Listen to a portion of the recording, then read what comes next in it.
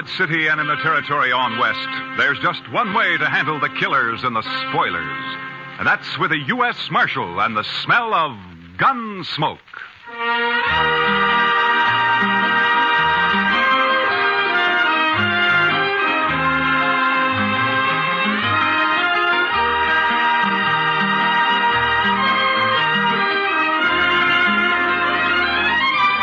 Gunsmoke, starring William Conrad.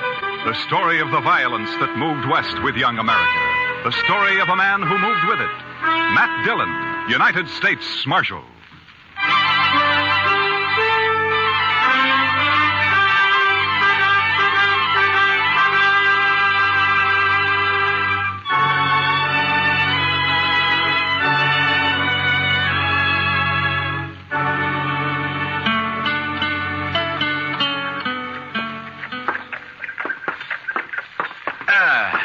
You know, Chester, a morning like this makes a man glad to be alive. Oh, it's a fine one, all right, Mr. Dillon. Yeah. A little nippy, maybe, but just fine. Indian summer hanging on and winter holding off. You know, Chester, this time of year, I wouldn't trade western Kansas for everything east of the Mississippi. Oh, good. Pedro's got a fire going. I built the fire, Marshal Dillon. Oh, good morning, Caleb. I've been waiting in his jail office for a full 2 hours. What time do you start work, Marshal?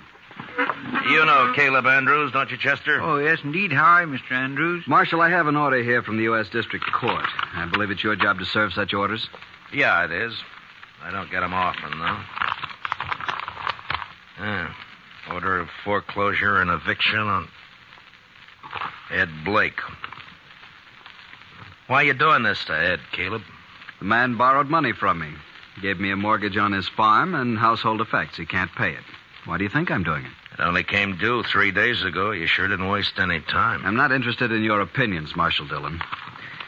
Yeah, amount of the mortgage. $420. What do you need with $420? You own half of Ford County now. Marshal, it's not your place. You know as well as I do why Ed Blake can't pay this off. His horse rolled on him last spring and broke his leg. And his wife and kid nearly broke their backs trying to get a crop out. I didn't come here to listen If to you let this ride on through the winter, you'll get your money out of it. If you go ahead and foreclose now, you'll wipe him out. Marshal, I already have foreclosed. You'd break a man for $420 you don't even need, huh? As I said, your opinions don't interest me. All I expect from you is to serve these papers. All right, I'll serve him. You'll notice they're to be served today. I said I'd serve him. Now get out. What? This office belongs to the United States government, and as far as I know, that's one thing you got no mortgage on, so get out. You may find I have some influence in Washington, Marshal Dillon. Then see if you can get me a decent salary for this rotten job of mine. It sure was a fine morning, Mr. Dillon. Yeah, it was. All right, Chester, let's saddle up.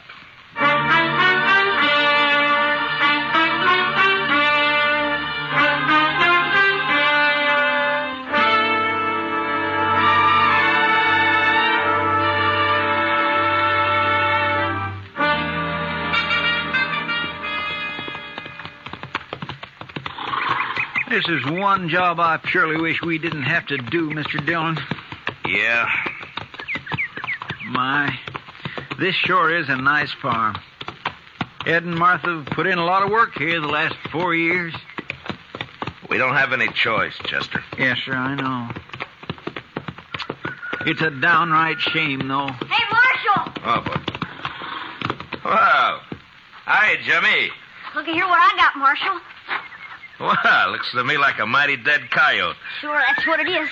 He's been killing my chickens, so last night I hid out behind the barn. Yeah? I got him with one shot, Mr. Dillon, and there wasn't even a full moon. Well, that's fine, Jimmy. Matt Dillon, how are you? Oh, good morning, Martha. And Chester, too. Miss Blake? Well, I'm glad to see you. Get down, come on in. Oh, thank you. Jimmy, now that you showed that thing to Mr. Dillon, take it away somewhere. All right, Mom.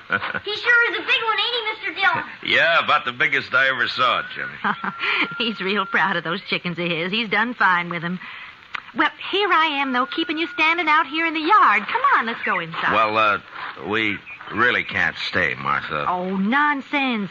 You don't get out here once in a coon's age.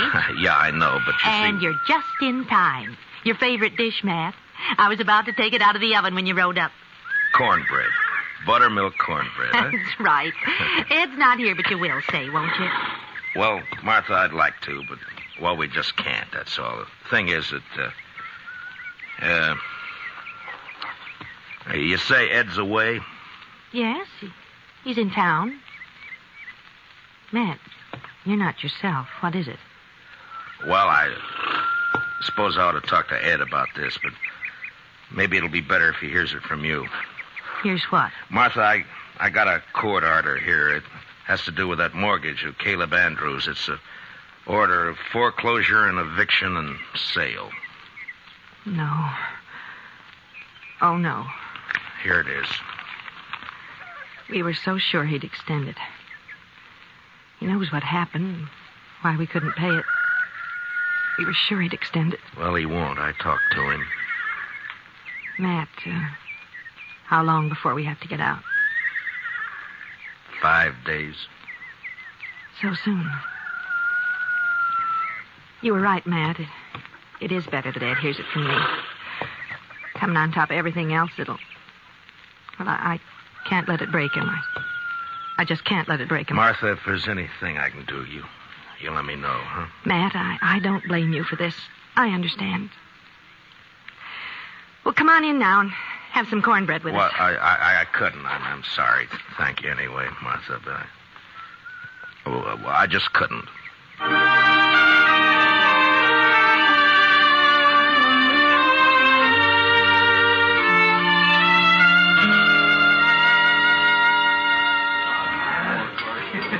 Matt, you looked low all week. It's just things in general, Kitty. Sometimes you get to wondering if it's all worth it or not. The Blakes, huh?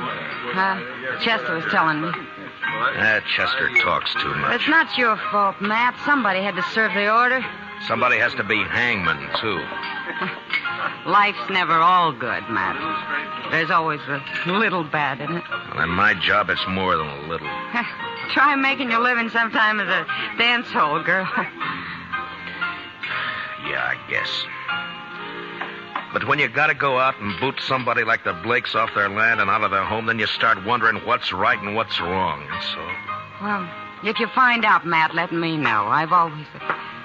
Oh, there you are, Marshal. I stopped by the jail. Well, all right, Caleb. What's on your mind? That Blake family, Marshal, they were supposed to vacate today. Well, they haven't done it. I rode by there a little while ago. According to the court order, they got until sundown. But they haven't made the slightest preparation to... Marshal, I believe I'd prefer to discuss our business elsewhere than in the presence of this... Easy, Caleb. Matt, I'll go. Caleb, you're going to apologize to Miss Kitty right now. No. Apologize? If you think I'm going to apologize to this cheap little baggage who's in this... Matt, you shouldn't have done that. Finnegan, take him outside and throw some water on him. Yes, sir, Marshal. Why not, Kitty? He had it coming to him. He'll do everything he can to hurt you now. He'll take it out on the Blakes, too. Yeah, maybe. Look, Kitty, I just got an idea. I'll see you later. All right, Matt.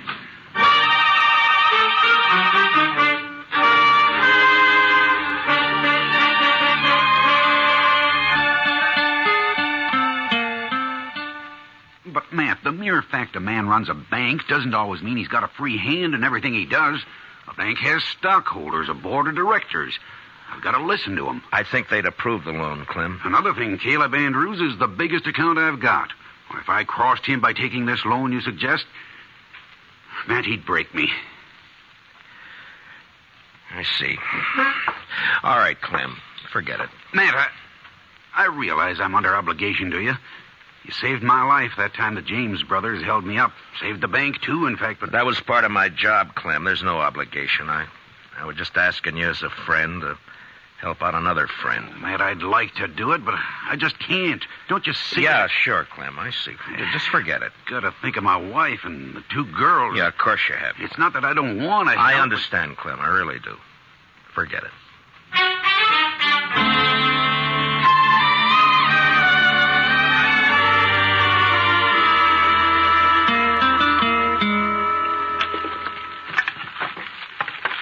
There.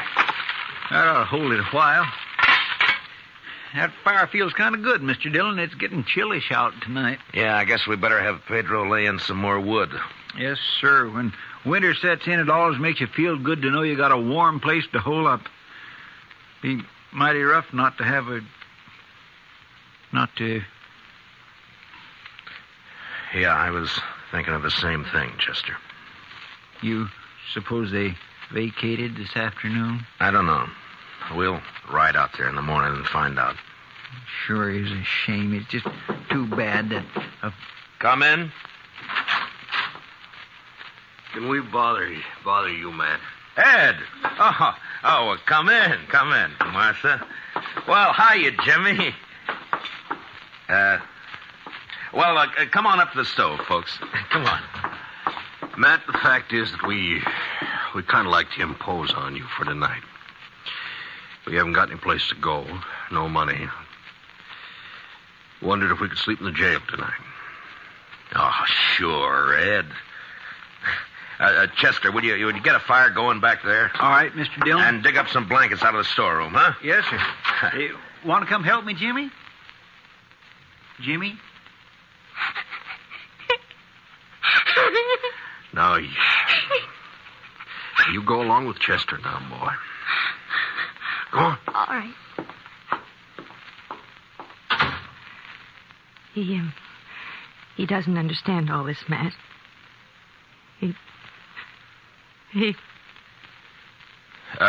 Ed, we may as well get your stuff out of the wagon, I guess. Well, there ain't any wagon, Matt. We walked into town. 6 miles? With that leg? I know, but that wagon, the horses, all the household goods, they're all covered by that mortgage. We didn't take anything. Except the clothes on our backs. Oh, so help me, Ed. So help me if I could... It's all right, Matt. We know how you feel. But after all, we started with nothing before. We can do it again. But there's no reason you should have to. We do have to, though. And that's that. Ed and I can accept it. We're not bitter any longer. Jimmy can't understand. He's been carrying on pretty bad, but he's just a boy. And in time, he'll be able to... Dillon? Yeah, what is it, Chester? It's Jimmy. He grabbed a rifle from off the rack and took out the back way. I couldn't stop him. What? But where on earth's he going? I think I know where he's going. And heaven help Caleb Andrews if we don't catch him.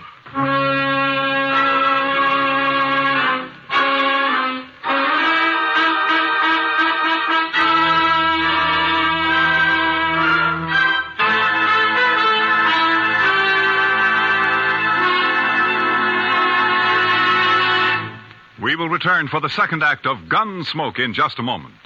But first, that widely traveled man of music, Mr. Vaughn Monroe, will land in Pottstown, Pennsylvania this Saturday night. The Moon Maids, the Moon Men, and the Monroe Ensemble will be on hand to enliven the session. Remember, tomorrow night and every Saturday evening, it's Vaughn Monroe and his musical caravan on most of these same CBS radio stations. Now, the second act of Gunsmoke.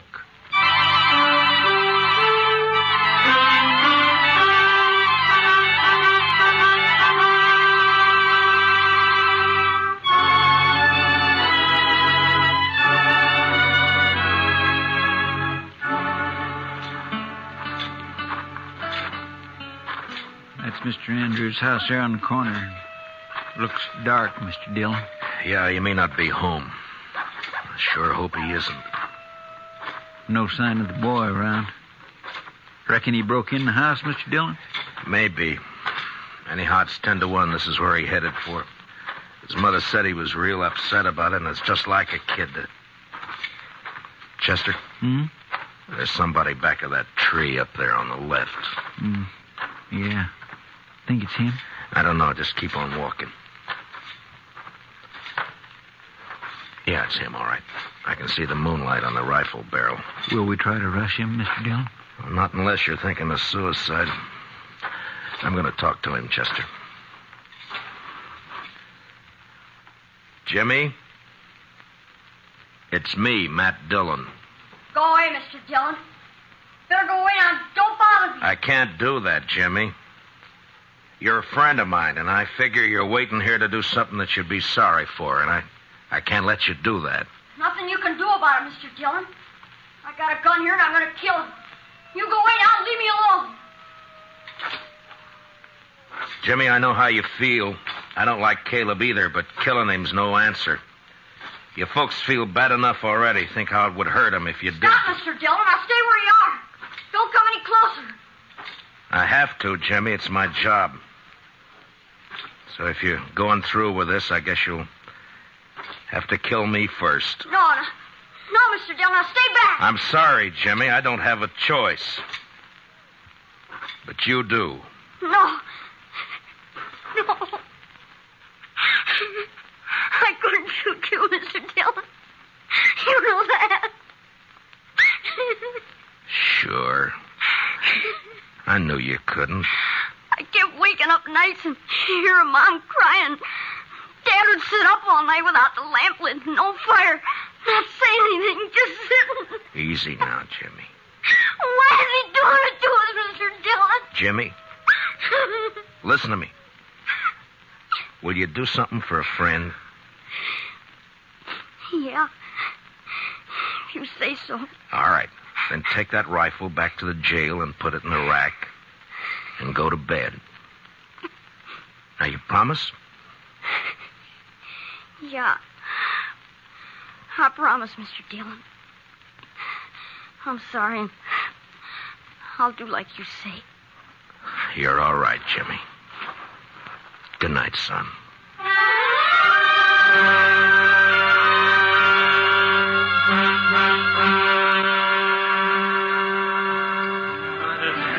I could have told you Clem Bates wouldn't do anything, Matt. He wouldn't dare.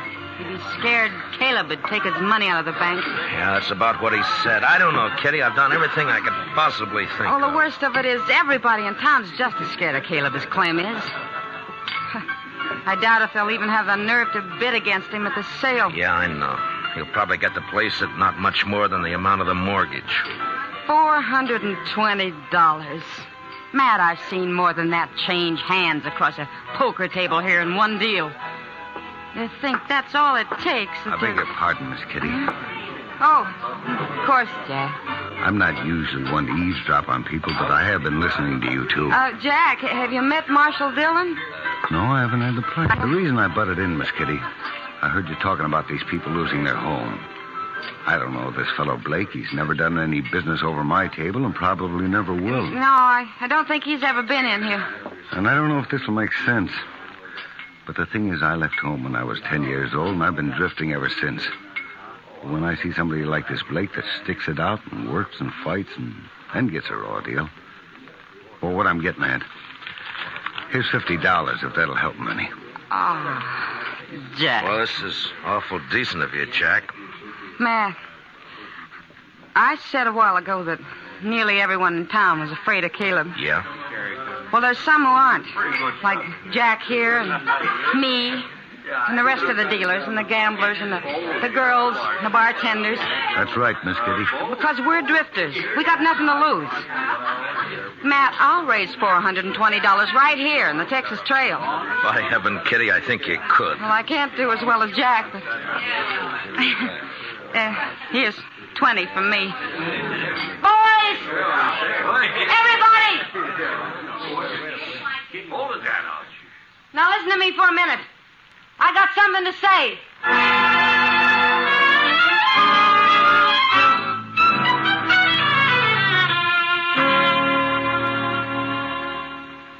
He's sure taking his time getting here, Chester. Well, I told him what you said, Mr. Dillon. Well, that ought to bring him on the run, if anything will. Anytime Caleb figures he's about to lose $1 or $2, it's hitting him where it hurts. The Blakes turned in for the night? Yeah, I guess so. It's been quiet back there for the last few. Marshal, what's this all about? Well, shut the door, Caleb. We're trying to keep it warm in here. Would you mind telling me why I've been called over here at this time of night? Yeah, sure. Here's $420. The Blakes want to pay off the mortgage. They do they? The court costs up to now will probably run about $10. I'll pay that myself. That's mighty generous of you. Well, good night, Marshal. Is it a deal, then? I am not the least bit interested in having that mortgage paid off, Marshal Dillon.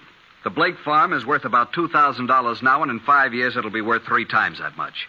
Land's going up in Ford County. That's why I'm grabbing every piece I can get. So I don't want the money. I want the farm. And when it's put up for sale, I'll get it at my own price. The foreclosure still goes. I see. Good night, gentlemen. Well, I guess that's that, Mr. Dillon. I don't know why I even thought he'd take the money.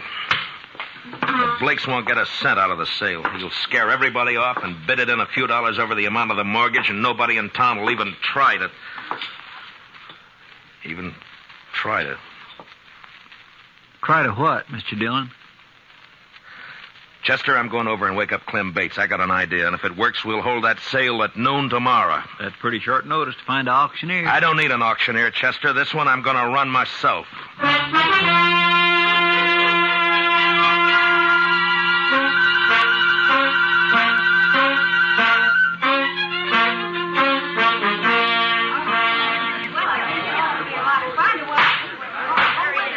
All right, everybody.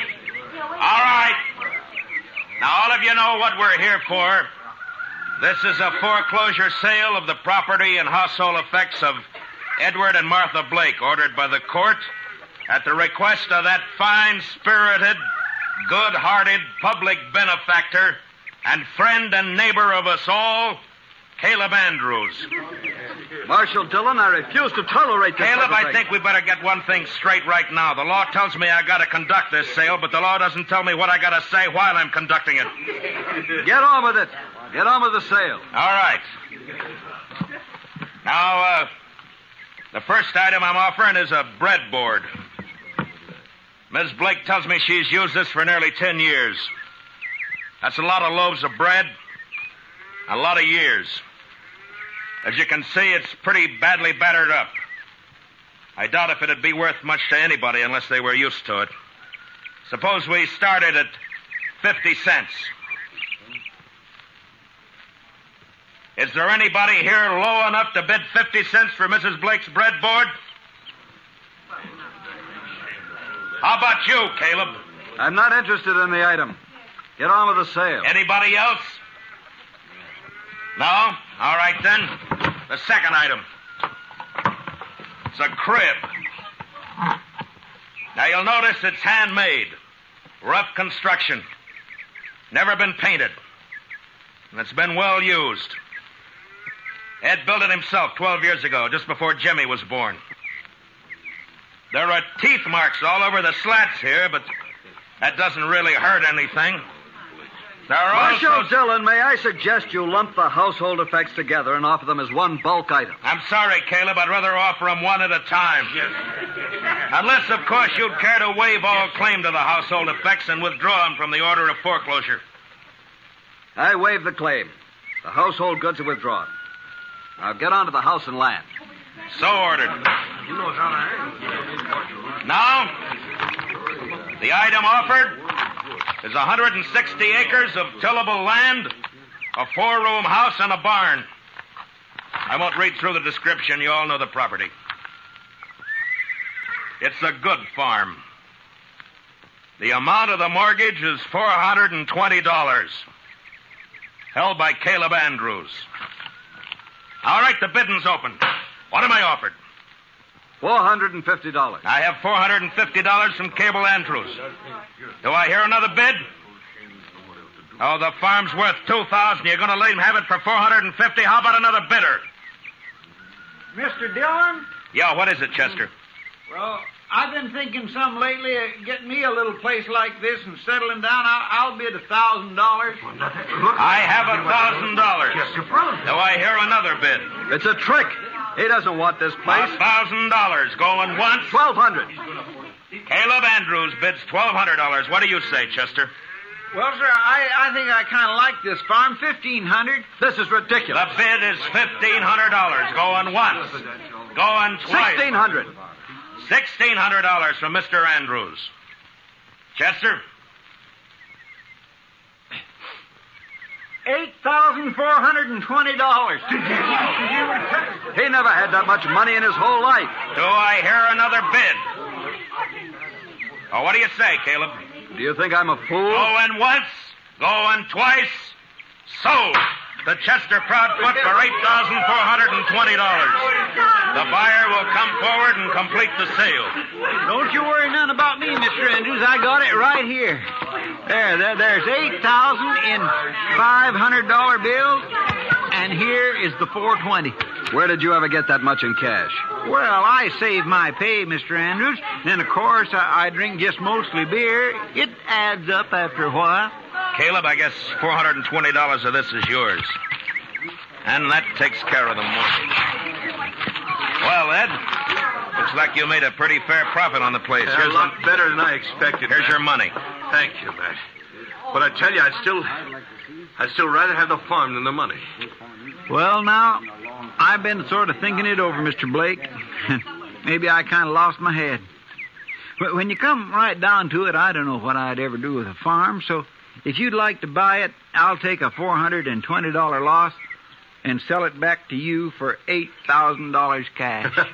Done. Here's your money. This is unheard of. They can't do it, Marshal. Well, as far as I know, there's no law against a man selling his own property. Now, the way I see it, Mr. Andrews, is right this minute you're a trespasser on my property. Come on, let's go. Let go. Hey, Gracie. Who do you think you're landing? Chester, you better get that $8,000 back to the bank. Clem Bates is probably worrying himself into a breakdown for fear somebody will find out that he let us have it. All right, Mr. Dillon, I'll see you in town later. Yeah. Oh, Matt, I don't know how we can ever thank you for what you've done. Not me, Martha. Thank the bunch that work at the Texas Trail. You know, they're bums and drifters, most of them. But when Kitty told them the story, they really came through. We'll pay it back, Matt, every cent of it. And, well, that girl, Kitty, I guess I've said some hard things about her in the past, but... Matt, will you ask her to come out to dinner some afternoon? What? I'd like to thank her myself. Sure, Martha. I'll ask her. And I think she'll appreciate that more than you'll ever know.